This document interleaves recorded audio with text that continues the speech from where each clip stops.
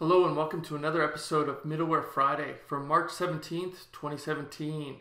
In episode 11, we're going to be talking about logic apps and changes to the HTTP connect. In addition to the feature content, we're also going to take a look at the community corner, which includes highlights from an Integration Monday session from Johan Hedberg, where he talks about continuous integration for logic apps using Team Foundation Team Services. So this is a highly sought after topic as organizations look to operationalize their logic apps and do production deployments.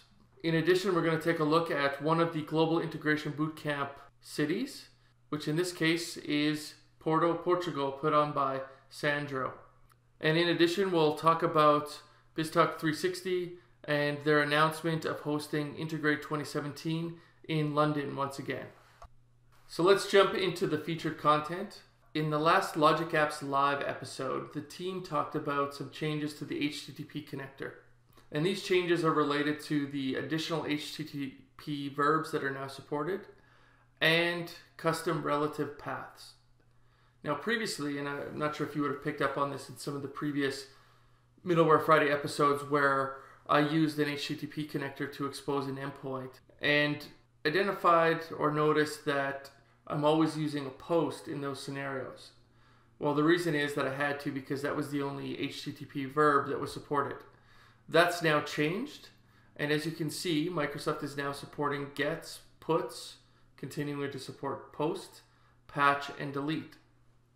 So this is definitely welcome news, in part due to the fact that it makes it more restful and is now cleaner. So for example, I've been in situations before where I needed to use API management as my agility layer. And in that case, what I was doing was exposing a get to a client, and then on the back end, setting the backend URL and then setting the method to be a post, just due to this limitation. Now, what this prevented me from doing was being able to take advantage of using caching on GET requests. So previously, when we talked about connecting to SAP and getting equipment, that's master data. That doesn't change that often. That's a great use case for actually being able to use a get and actually being able to cache those responses so I'm not actually hitting my downstream systems. I also can keep it cleaner by not having to always change my backend URL, which also makes my life inside of API management much simpler as well. In addition, I can also include relative paths, which will allow me to standardize my config and really treat Azure Logic App as resources. For example, I may have a person resource and I want to go ahead and be able to call upon different operations for that person. It could be a get person, it could be a create a person. In that case, I'd provide a post. But now I can use standardized naming around my paths that better reflect the nature of REST. As in previous episodes, I always like to provide some level of a high-level architecture diagram that explains what I'm trying to achieve. In this case, I'm going to have some very simple devices issuing HTTP requests. In this case, it's going to be Postman. I'm going to expose two different logic apps. One is going to be exposed using a get. The other one will be exposed using a delete. And from there, what we're going to do is use logic apps to communicate with an Azure SQL database. Now, if you're keeping score at home, you'll notice that this SQL database was used in one of my earlier episodes around cognitive services and being able to post information to SQL Server in Azure. So to get started, we're going to go into the Azure portal. We're now welcomed with the new Logic Apps Designer.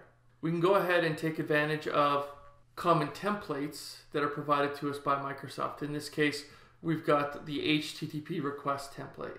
So this will look familiar. Once inside of a logic app, I'll want to provide a request trigger. And we'll notice that the default is still set to be a post. But we can go ahead and click edit. And when we do so, we now see some new options exposed. So as I showed you in a previous slide, we can now choose our method. So in this case, we're going to be talking about the get example. So we'll leave it at get. And now we can create a relative path called person. Now, something you may be asking yourself, well, if I'm going to expose a get, can I then provide query parameters and then retrieve those query parameters? And the answer to that question is yes. So for example, this is what our URL will look like now. I did to keep things simpler, get rid of this workflow ID. I've also removed the API version key, which is mandatory, plus my SAS key as well, just to keep it simple. But in this case, my relative path is person, and what I can provide is a question mark ID equals a specific number.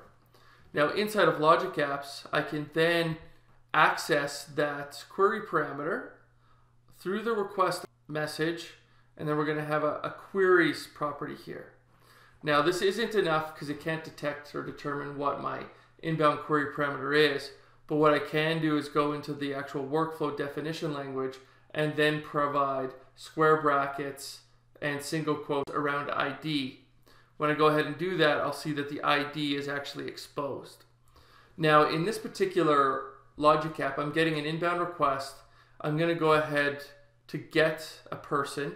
I'm then going to go ahead and use the SQL connector, and I'm going to use, in this case, an OData query that's going to filter by the ID that I'm passing in. When I get the response, I'm going to simply compose a response message, and I'll do that inside of a compose card. And then I can go ahead and set the body to that output and provide a response of 200, which aligns to the correct HTTP status code. So let's now jump into an actual demo using Postman, where we'll see this in action. Before we jump into Postman, let's take a quick look at our Azure SQL database. Inside this Azure SQL database, I have 7 records. And what I'm going to do from Postman is I'm going to provide the first record as an ID into the HTTP query parameter, and we should see the following data attributes being returned. Now I am in Postman, and we'll discover that here is my ID for the record that we just saw in the Azure SQL database. Let's go ahead and make a request for it. And what we'll see is here is our response back for this particular ID, and we can see the different data attributes. Let's now jump into the second demo, which focuses on the delete HTTP verb. Once again, inside of a new Logic app, I'm going to add a request connector. I'm going to change the method by accessing the advanced options to delete. Then what I'm going to do is provide a relative path of person, but this time I'm going to add a path parameter instead of a query parameter. By doing so, I'm then able to access this path parameter in other connectors, such as the execute store procedure connection that I'm going to make to Azure SQL. Now in my URL, I'm going to have whack person, whack curly braces ID, and within this parameter, that's where I'm going to provide the ID for the record that I want to delete. Here's what my complete Logic app looks like: inbound request over to an execute stored procedure where we pass in our path parameter, and then a very simple response using an HTTP status code of 200, which is valid for a delete request that's successful. And then we're going to provide a response message that includes our path parameter and a message indicating it's been successfully deleted. Let's now jump into that demo. First, let's go to Azure SQL, and we'll find a record that we want to delete. In this case, let's delete our first record. There's 6 in total. Let's now head to Postman. We will find our path parameter location where we'll provide this ID. You can then hit send. And sure enough, our record has been deleted. Let's just validate that to ensure there's no smoke and mirrors. 6 total records. Let's hit refresh. Now we see we have 5. Let's now take a look at our community corner.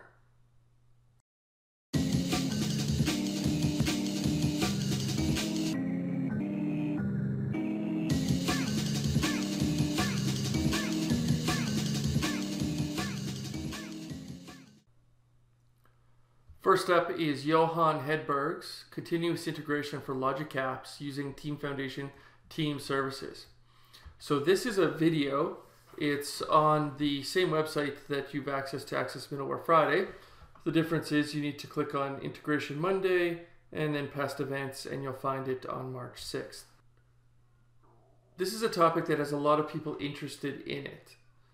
While Logic Apps is a very quick and whiz-bang tool where you can go ahead and create interfaces in your web browser, requirements inside of the enterprise. Certainly if you want to be able to deploy your Logic app through a series of environments like dev, test, UAT, and prod. So what you need to do in those scenarios is actually have source code, and ideally using continuous integration, enable more advanced workflows such as gated release scenarios where you can actually move your configuration through these environments in a very streamlined manner, which is not prone to copying and pasting if you're trying to do this using a web browser. So I encourage you to take a look at this talk by Johan. He always does a good job of presenting, and this is no exception. Next up, I wanted to highlight our good friend Sandro and a blog post that he has regarding the Global Integration Bootcamp held in Porto, Portugal. So I've had the opportunity to visit Sandro in Porto. It's a beautiful city. So if you're nearby, I would encourage you to get a spot while there still are spots available. Here's a quick look at the agenda. It looks like a good agenda, perhaps a little bit different than some of the other boot camps, but that's okay. The agenda does include hybrid using biztalk 2016, unleash the power of IoT with SharePoint. So that'll be interesting, I'm sure. I wouldn't have thought of that one off the top of my head. We have biztalk Octopus deploy. So for people that may be looking for an alternative to TFS, as we just discussed in the previous example, Octopus is another option which I know some folks have been using. And then last but not least, we've got Sandro and his session, including evaluation forms, optical character recognition, Logic Apps, and Power BI. So that looks pretty interesting. This is sponsored by DevScope. I've had the chance to go in and meet them, and they're a great organization. So if you're in the neighborhood, highly recommend that you go check out this bootcamp. Also, if you are interested in bootcamps in other cities, there's now, I believe, up to 17 different locations, and the registrations are closing in fast. So I'd encourage you to go ahead and sign up quickly, and you can go ahead and do so at globalintegrationbootcamp.com. But here we've got 12 different countries, and in some of the countries we've got multiple cities, such as the United States, where there's Chicago, New York, and Redmond, the greater Seattle area. Last but not least, don't forget to check out Integrate 2017. This is going to be the premier Microsoft integration conference in Europe, perhaps all of the world. We'll have to see about that, but this is always a good event. biztalk 360 does a great job of hosting it. It's from June 26th to 28th. There's going to be many speakers from the various Microsoft integration related project groups and a bunch of MVPs. So it looks like a solid 2.5 days of content. I'll be there, and I'm very much looking forward to return to London to participate in this conference. Feedback is always welcome. You can reach me at either of these two channels. Thanks again for watching, and thank you biztalk 360 for being a valued partner of the show. Please check them out for any biztalk, Logic App, and Service Bus monitoring needs. Last, I'll leave you with some music credits. Thanks for watching, and we'll see you again next week.